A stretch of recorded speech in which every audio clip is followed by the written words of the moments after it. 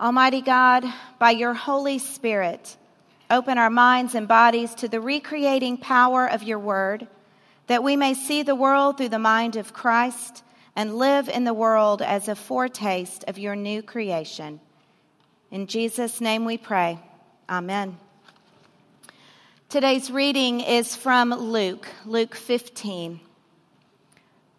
Then Jesus said, "There was a man who had 2 sons.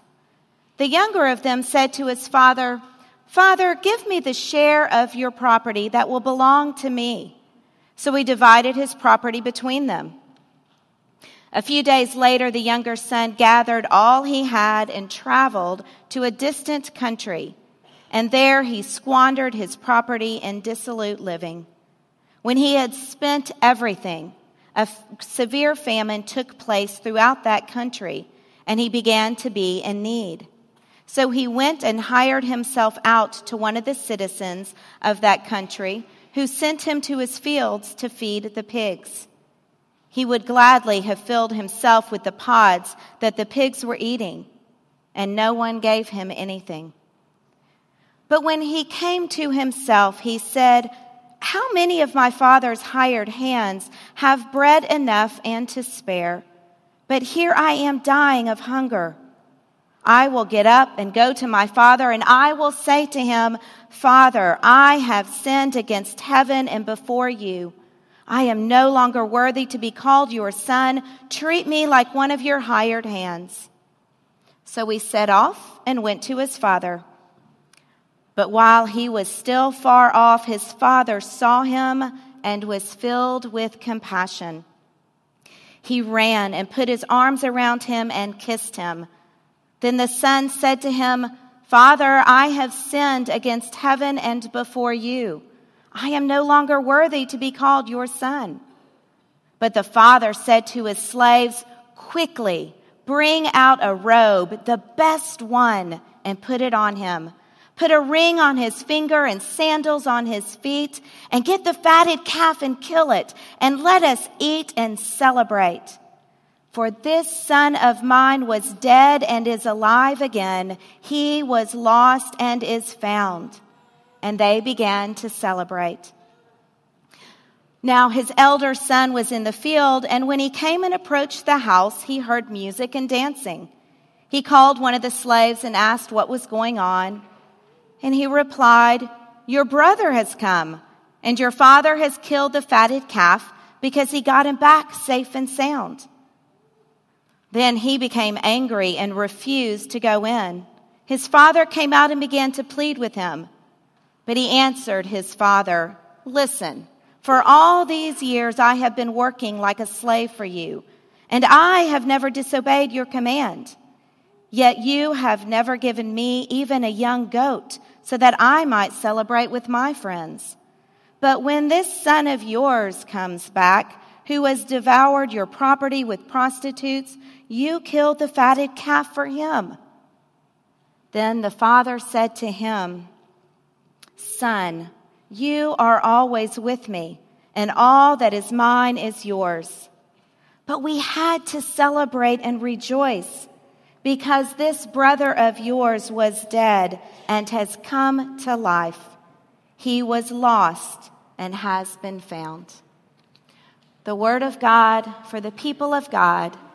Thanks be to God. Well, last week, Pastor Taylor spoke about a rich young man who was experiencing so much financial gravity that he could not bear to break free and accept Jesus' invitation to be a disciple. He could not, or he would not, submit one area of his life to Christ, which was his wealth. Well, today we're going to consider another rich young man who appears in the Gospels. He's the character in the parable Jesus told about a loving father. He's the younger of 2 sons who feels financial gravity with such force that he goes to his father and he asks for his inheritance early. That was probably a fun conversation, don't you think? Can you imagine how the family would react to the younger son's wish? I think the anger would be about as high as the hurt would be deep. This young man wanted to pursue fully the kingdom of self, We can just hear the exotic call from the far country that's pulling him to set out on this great adventure. And yet he didn't know that he was about to be sucked into a black hole. You know, a black hole is a place in space where gravity is so great that nothing can escape its pull, not even light, which is why black holes can't be seen. Once something enters the gravitational field of a black hole, the effect is dramatic. The kingdom of self is a similar kind of space, full of black holes. For many of us, money and the things that it buys can produce a level of gravity from which we simply can't escape. One of the worst combinations in this regard is to place a large sum of money in the hands of a person who has low spiritual or emotional maturity. His spending choices, like this man in the parable, the spending choices were predictable. He wasted his wealth through extravagant living. He was immature. His vision was limited. He couldn't see beyond the immediate moment. He couldn't see beyond himself. He lived fast and large until it was all gone, and then he stumbled away in regret when a famine picked the last denarii from his pocket. So down and out, his only friends were some hungry pigs. And yet in that moment, his memory got jogged. He remembers his father's generosity, even to those that worked for him. Scripture says in a wonderful way that he came to himself. He remembered whose he was. He goes home. He's ready to grovel. His father sees him from a long way off and throws all of the social rules aside and starts just running, full on running to greet his son, hugging him, giving him a new robe and ring, placing sandals on his feet, and calling for a celebration. See, here I think is the key to understanding this parable. The father rejoices at the son's return. This is a lesson about joy. Twice the scripture says to us, "This son of mine was dead and is alive again. He was lost and is found." And they began to celebrate. Joy and celebration. Despite all that has happened, the father's heart is thankful and joyful. Thankful that his son is alive, that he's home, that he's come to his true self. Can you imagine what this kind of welcome must have done to restore the younger son? Think of how it must have changed that younger boy's character. The selfish boy died in a distant land, and a new man was resurrected in his place, thanks to his father's love. We can imagine that rather than thinking about himself, now he looked for the needs of others. His extravagant living in some distant land, that no longer appealed to him. Being with his father, enjoying the company of his father and his family, doing the will of his father would now be what brought him joy. He'd be kinder. He'd be more gracious.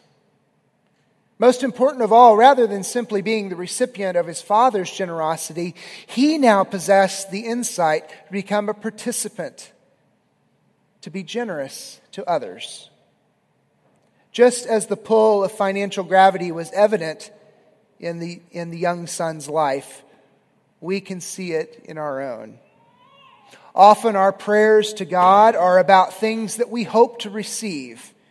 We ask for guidance to make decisions, good health and recovery from illness, comfort for the bereaved, jobs and money to pay the bills, healing in our relationships, countless other requests as well. And we should ask those things. And our desire, though, however well intended, is often to acquire or to receive from God rather than to serve God. I think there's a moment of epiphany for those that follow Christ when we recognize the difference between being a beneficiary of God's kingdom and being a participant in God's kingdom. When you find yourself submitting your kingdom of self to the kingdom of God, good things begin to happen. And this orientation toward God's kingdom is life-altering. It creates an identity that's found in generosity. Generous people see themselves and their lives and their purpose differently than those people whose lives are weighed down by financial gravity. Generous people are more interested in what they can give than in what they will get. Now, part of this change is that generous people become stewards. A steward is a person who manages another person's property. Stewards have broad discretionary powers over how an account is managed or how the household is run. They know that they're primarily servants, looking not for their own self-interest, but in the welfare of the owner. Christ followers understand that they are stewards of a gift given to them by God. A life with unique strengths, talents, abilities, and resources to be used in a way that are guided by God's own Spirit, and that Spirit that lives in them, so as to honor and to glorify God, the giver of the gifts. Sadly, I think that often we don't truly act as God's stewards. And I think there's a reason for that. It's this financial gravity. It pulls us toward a deep belief that we're the sole owners of what we possess, and that we can use it to support a lifestyle that we desire. Being an owner means that we think that we're free to make decisions of the control, even the consideration of others, to make decisions that are free of the control of others. We submit to no one when financial gravity holds us back. I think this is about the United States. Most of us live like owners, not stewards. According to a group called the Philanthropy Roundtable, 33% of Americans gave nothing last year. No charitable giving at all. In fact, of America's 50 biggest cities, Austin ranked way down at 36th in charitable giving. Folks, Dallas ranked 8th. Dallas. Turns out that they give 40% more to charity than Austin. Now you might be thinking, but at least people gave their time, right? Because time's incredibly valuable, which is true. Your time serving is valuable. But it turns out that same survey found that only 25% of people reported volunteering for any organization last year. That means it's likely that most people who didn't give money also didn't serve in their community. This is just by the numbers. It seems that there's a generosity famine afoot. So here's the thing. Lack of generosity is not about resources. It is about identity. Stewards understand they're custodial agents of whatever sum they administer. They manage money and assets with the thought of pleasing the true owner. And in that, they find joy in giving. Now, I want to talk just for a moment about the older son, because the older son had his hang-ups as well. He felt burned by the actions of his younger brother. He had a grudge to bear, and he was not going to let it go. His first thought was not joyful. He's experiencing a gravity there as well. Financial gravity, but also a gravity of resentment. He resents the reception of that the younger brother receives. And in addition to whatever money he's hoarding away, the older son is hoarding judgment, burdens, and the idea perhaps that he is earning his inheritance. The older brother needs to sacrifice his resentment and claim superiority and the claim of superiority before he can join in the joy of the celebration.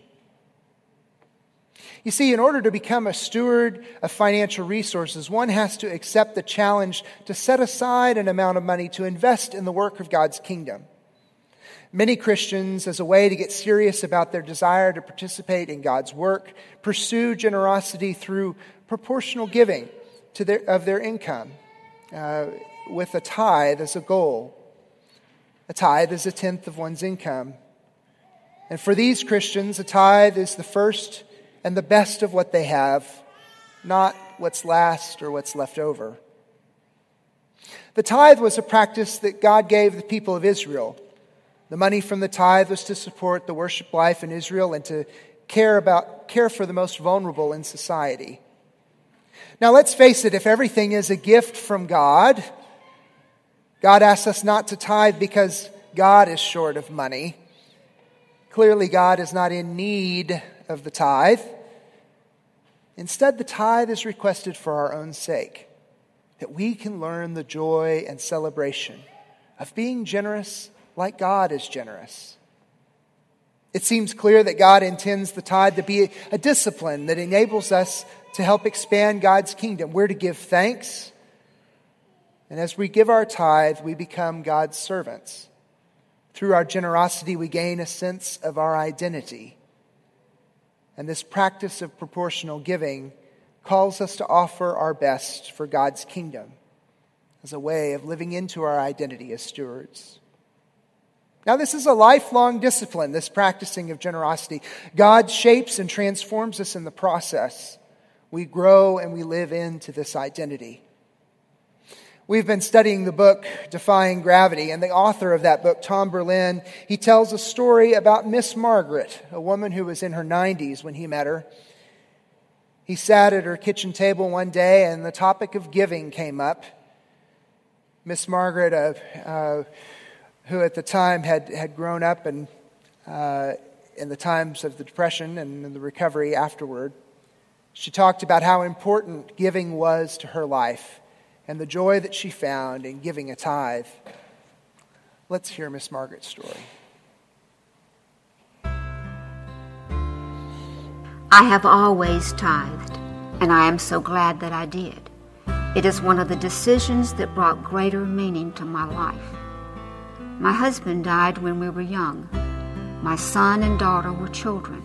Then one day I was at a meeting of the Ladies' Auxiliary at the church, and they announced what would be done with the thank offering that was taken every November. I came home sad because I knew we couldn't do that. There just wasn't a penny left over. My son saw that I was sad and asked me what was bothering me. I told him that I wanted to be a part of the thank offering in November, but even with all the time between now and November, I wouldn't be able to help. He said that if I wanted to give to that offering, we would do it together. We put a mason jar on the kitchen table. He and his sister took odd jobs, doing farm work or pulling weeds in gardens. They didn't make much, but they would bring their pennies and nickels home and put them in the jar. The country was still recovering from the Depression.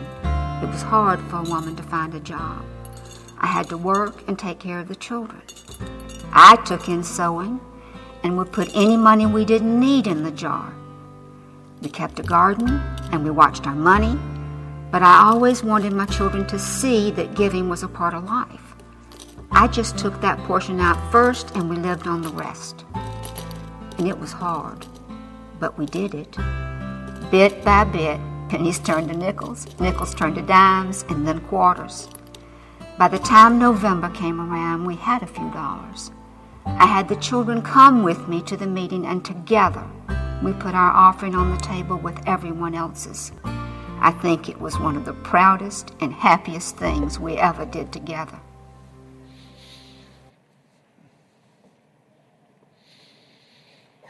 Think about the way that Miss Margaret shaped the life of her family through generosity.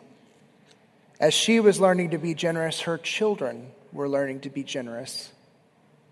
Now, whether your tithe fits in a mason jar or in a charitable trust, you can do the same. The only way to gain her joy was to take on the practice. As Christians, we're called to be stewards of all that we have, from our possessions and our money and our time and our abilities. God calls us to be faithfully employed in God's service, yet all too often financial gravity restricts and inhibits true stewardship. We hold tight instead of letting go. Many people who love God want to honor Christ and seek the will of the Holy Spirit in their lives, but haven't made the move from being a recipient of God's grace to being a generous participant in God's kingdom. The problem's not that people lack desire. Most people who don't give simply can't give. They haven't practiced. Their generosity hasn't been nourished. Next week, Pastor Taylor's going to speak with you about learning how to align your life for generosity. And I'll ask that you do a little bit of preparation for her message. Consider the two brothers from our scripture. In which of the ways are you kind of like one or both of the brothers? Does financial gravity pull on you on the spending side or on the hoarding side, or sometimes both? Are you generous with your time in serving God and others?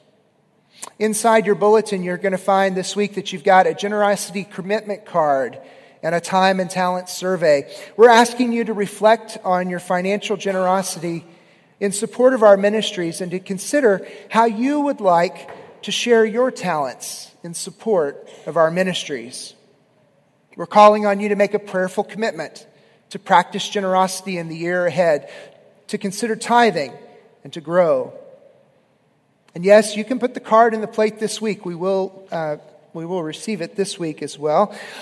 But next week is a particular opportunity for us to do so together in worship so that we can celebrate our commitments to be generous.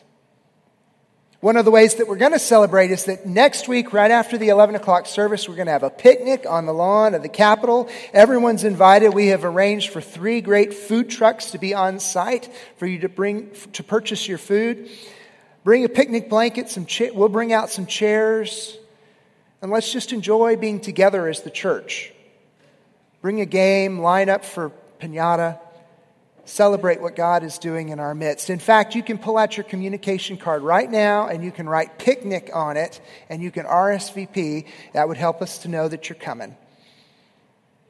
May we celebrate with joy what God is doing through our lives and through this church. Let's give thanks. And let's dream big for what God has in store for us in 2018. Amen.